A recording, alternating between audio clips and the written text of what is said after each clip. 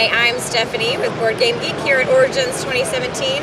Jeff Sidek has joined me and put this Battlestations 2nd edition in my hands by Guerrilla Games. So this is your 2nd edition. Yes.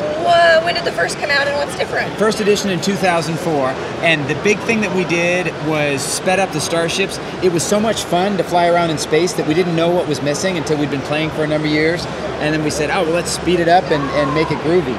And make it groovy, yeah. I like it. The other thing we did was went to 1-inch squares instead of, we used to have 7/10 of an inch squares, so we could fit it on the table. And people said, oh, go to 1-inch squares because it'll be awesome. You can use Star Wars minis and whatever. And I said, well, but then I'd have to make the game more efficient and the chips faster and everything work better. Oh, that's a good thing. So we did that. Jeff. Yes. Yeah. So we did that, and now it really, really hums. Awesome. So is this available now? Or? It is. It is at pre-release here at the show. We have a couple of copies just to show off, and one to give into the Board Game Geek library. And we're going to have it in full release by Gen Con. Okay, full release by Gen Con 2017. So let's see what we got. Yes. Okay. All right. So you mean there's some? Oh, there's things. So there's things. There's cards. There's miniatures. Yeah, let's move that aside. Okay. Get some minis. Dump them out here. So that's, of course, is the big guy. That's the powered armor. And then we got some other minis, and you see the plastic things you have in that tray, they actually snap on as bases, so you can determine what the different professions are. So it comes with just a ton of minis, because I wanted to be able to play them all. And see, this guy's an engineer, so he's got a blue base. Yeah. But why do we have these bases, you wonder? Well, it's so we can put them on the modules. Put a couple of these out here. And you see, they walk around on the modules. So in the game, you build your starship out of these modules, and probably more than 3 or 4. But the idea is that your ships all have functions. Rather than rolling dice and saying, I rolled high, I guess I made it away from the space monster, it's, all right, I go to the helm and I spend helm power to speed up the ship. And that's going to be a piloting skill check. Everything in the game is 2d6 skill based.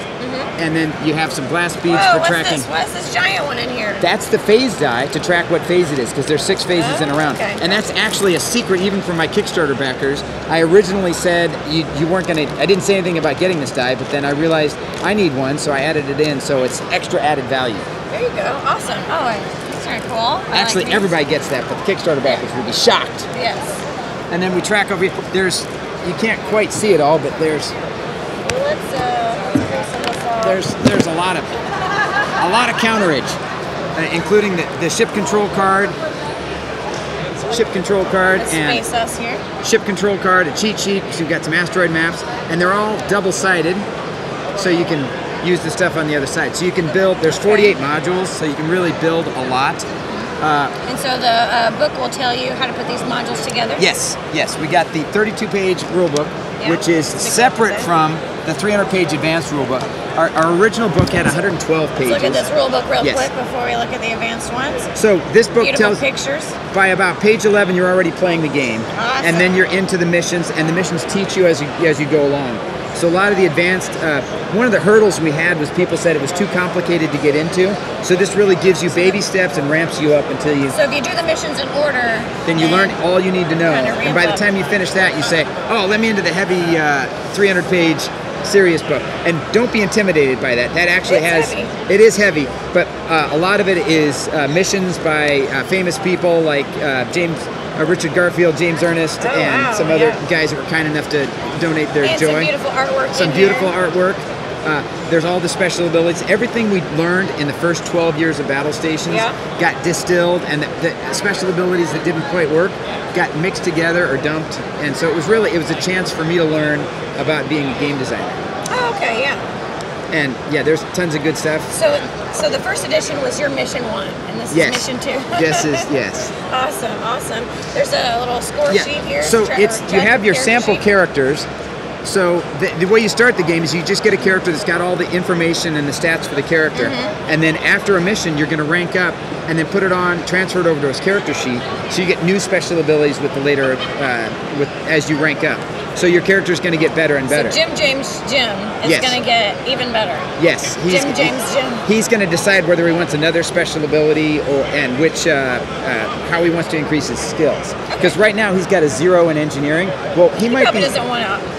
he might be. He wants to engineer. Yes, he might be stuck in the helm sometime with a broken helm, and he needs to repair that. So he's going to say, "Hey, I'll buy myself a toolkit and learn how to use it. Learn how to figure it out."